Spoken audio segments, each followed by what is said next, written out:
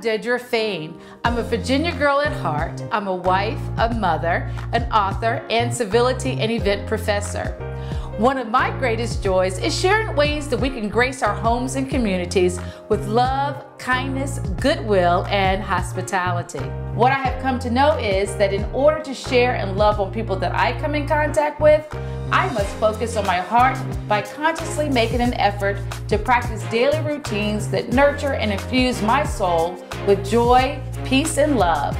This in turn allows me to feed and love on my family and community. When I am at my best, I can give my best to everyone that I come in contact with.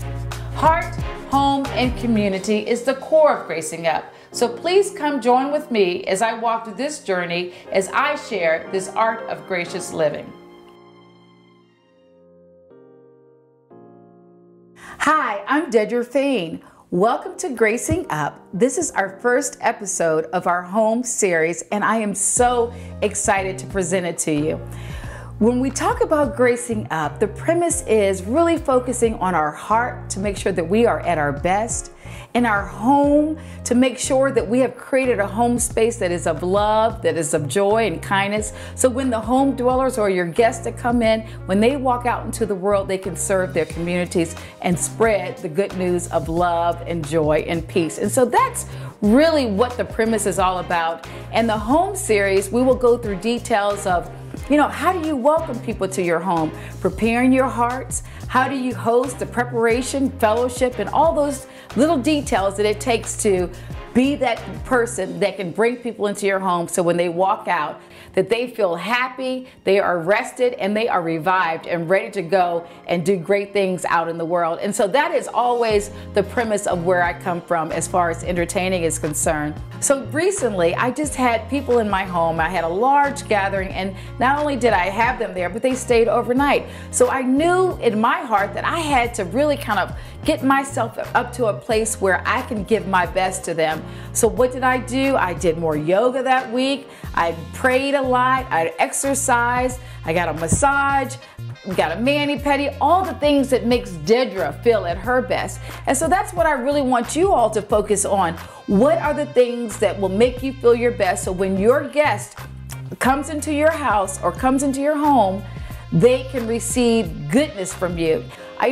Back years ago, I used to get very flustered. When it was time for the event, I would be, just kind of really hurrying around and just kind of really flustered. And I never forget, my brother gave me the best advice. He says, Dedra, let it happen organically.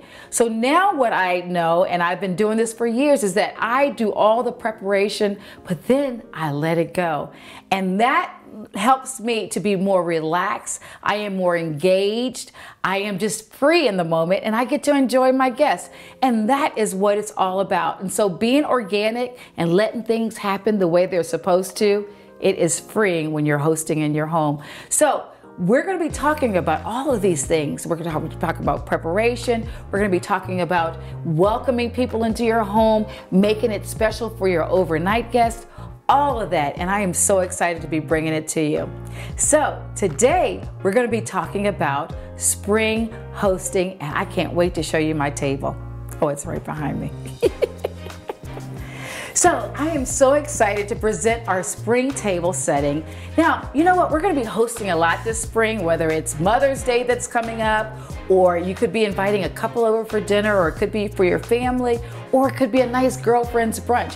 Whatever, you can always bring some nice, beautiful details in your spring entertaining. Now, yellow just happens to be my color. It gives me sunshine. It just brightens up the whole mood in the house. And so I always like to bring in the color yellow. So what better tablecloth with these beautiful lemons and bees kind of floating around. Does that scream spring to you? It does to me. I love the yellow. So on this particular tablescape, what we did was we made a nice little presentation for Mother's Day. And so we went around, and it's all in the details. I always like the little messaging on the tables. But for example, this one says, for the most special woman in my life.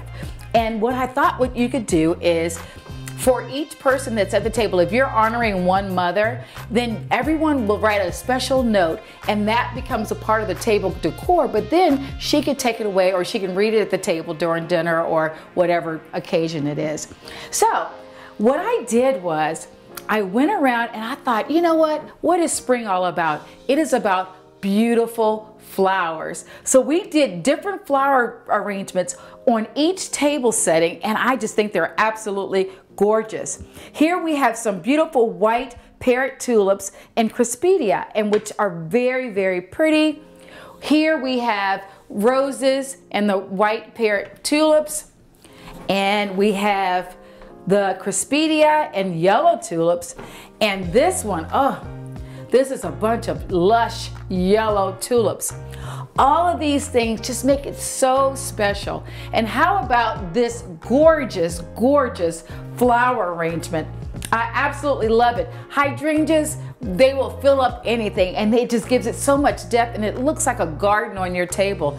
And that is what spring is all about, is bringing the elements of the earth inside and just lighten and brightening your home. And so that's how I want you all to think about when you're going into the springtime and you're hosting, is to remember you're gracing up, you're gonna have a welcoming spirit, and it's all in the details. That's what makes people feel very special. So thank you for joining us today. God bless and happy spring.